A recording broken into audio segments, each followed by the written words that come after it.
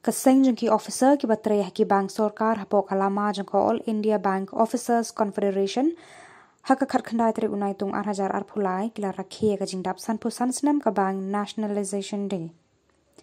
Kani kasngi ka khat khandai tari unai tung kadi kasngi ban kanmau baha usnam khat khandai spa ripu khandai kidan khat sautli ki bank Riewshimet balapan kala shaki bank Sorkar mat pratli ki bank lapan kala hausnam khat khandai spa prapo khnang ba ubreu baduk un yo ya ka jingman toy habaro kiliang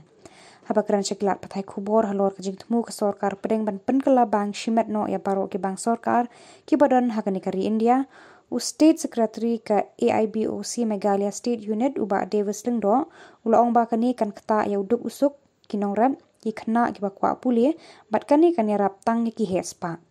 ulong balada kini ki bank Sorkar ki kala shaki bank Riewshimet kin don shu ka bha kam bha jam reservation hakani ka jela pakan kata ya ka jing yo kam yo jam ki samla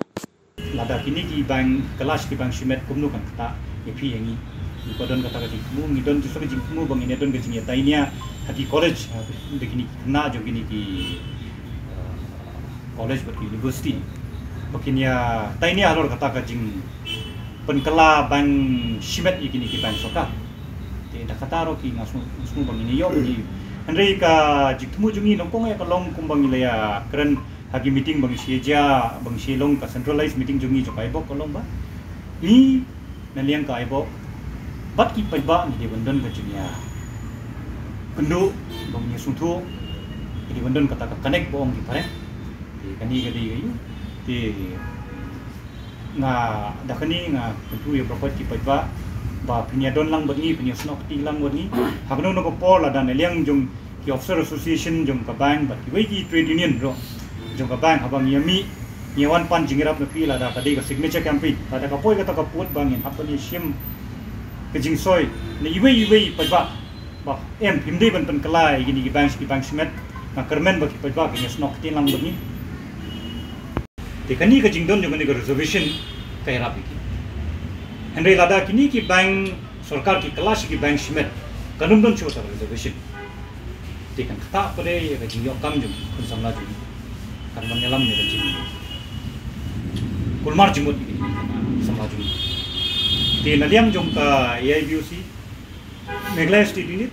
nadu mentasmi kat banya rakhe kata ka bank nationalization di ngile don bun jai ki program bang le pakat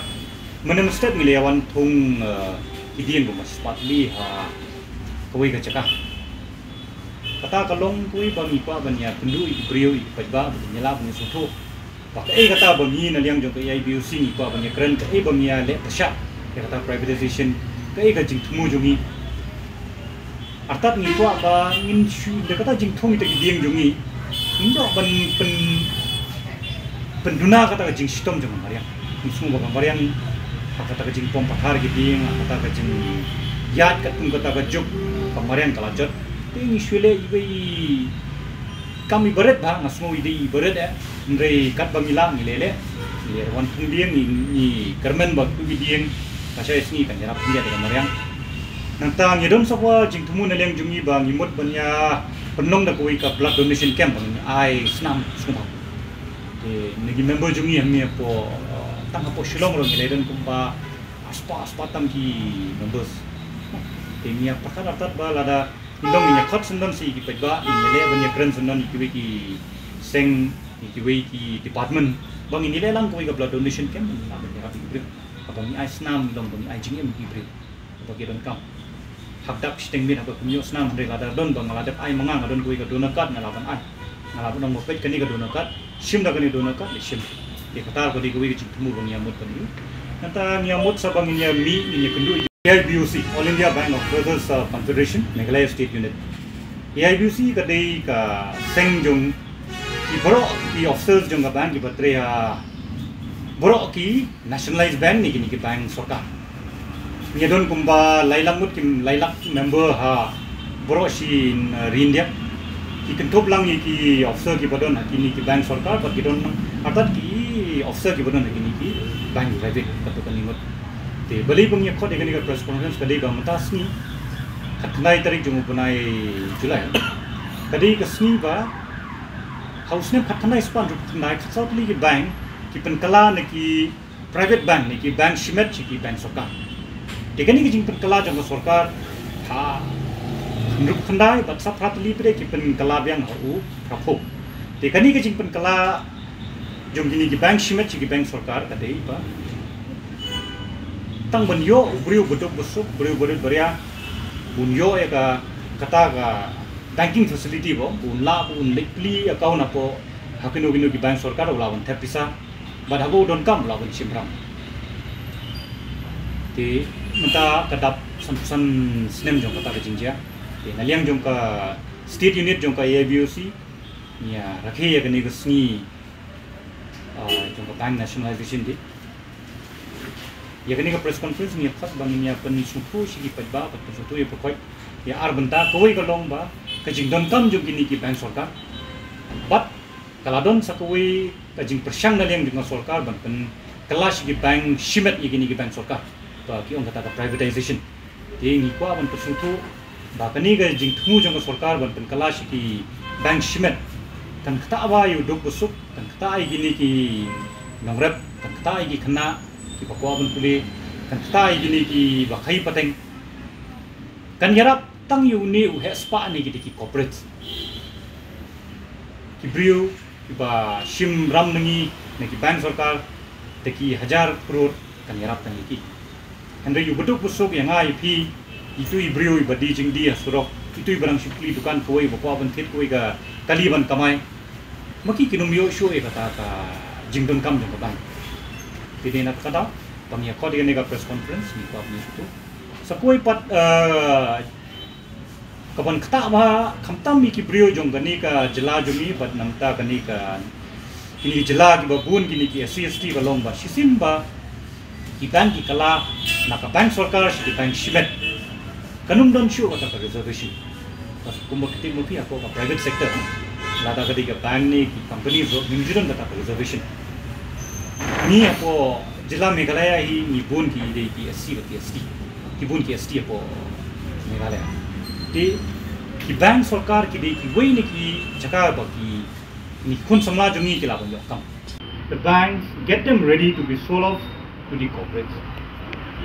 on this day of the bank nationalization from AIBOC and the other trade unions, we are all standing up together to fight against this move of the government to privatize the bank. So from the Meghalaya State Unit, what we are doing to bring forward is that one is we would like to have press conferences like this, wherein the message will go forward to all the common people, to all the people of the society, so that they will know that what is happening with the banks. I'm sure many of the people must have seen us bankers go on demonstration, go on strikes.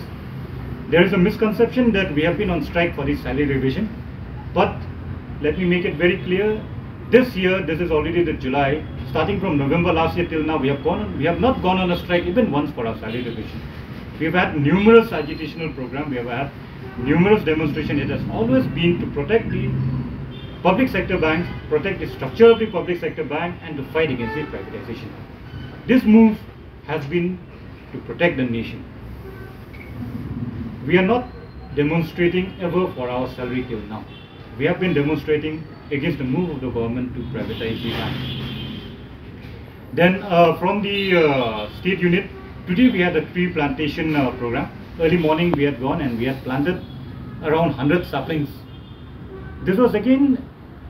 there are two intentions to that. Number one is to connect with the people. We have gone to a village and we have planted in a place which was a little barren.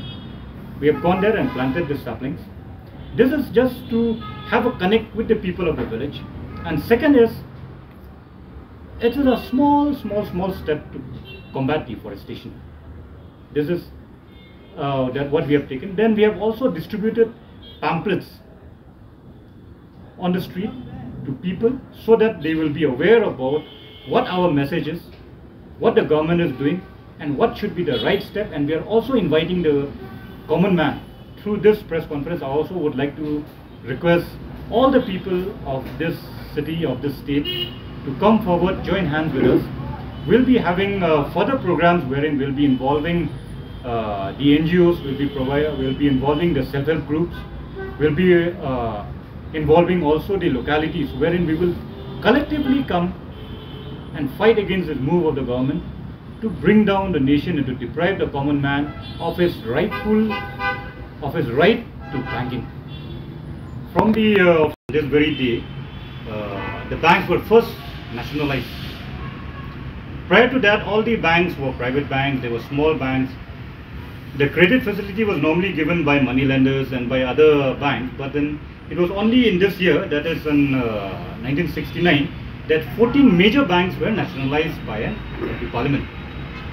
So it is from this date that we started having what we call as the nationalized bank or the public sector bank. Now this was a historic moment, is because after this the credit flow, the banking facility could reach the common man. The whole idea of nationalizing the bank was to give the credit facility to bring the banking services to the common man. So on this 54th anniversary, the Meghalaya State Unit of AIBOC, All India Bank Officers Confederation, has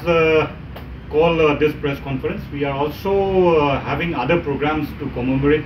this day. Now, just to brief about what is AIBOC. AIBOC is the confederation of the officers fraternity, which is roughly around 3 lakh members across the country. The AIBOC comprises of the officers which are members from all the banks, including some private sector banks also, and including some private banks. Now, this press conference basically has been called to bring forward two messages mostly. One is to tell the importance of the public sector bank as to why banks were nationalized and how important the public sector banks are. And second is also to bring forward the message to all the general public that there is a move by the government to privatize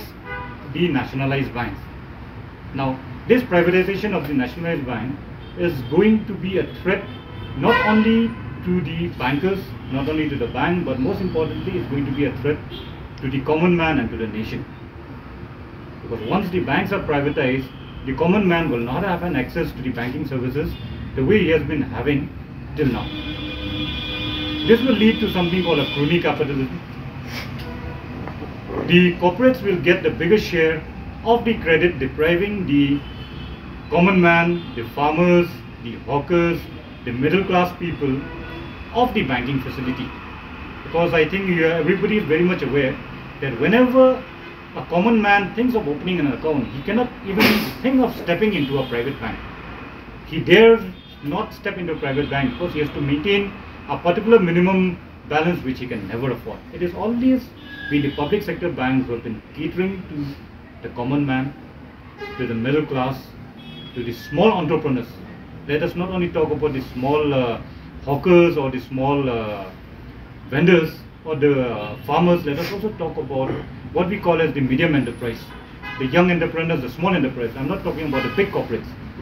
All the entrepreneurs have been financed, most of them have been financed by public sector banks.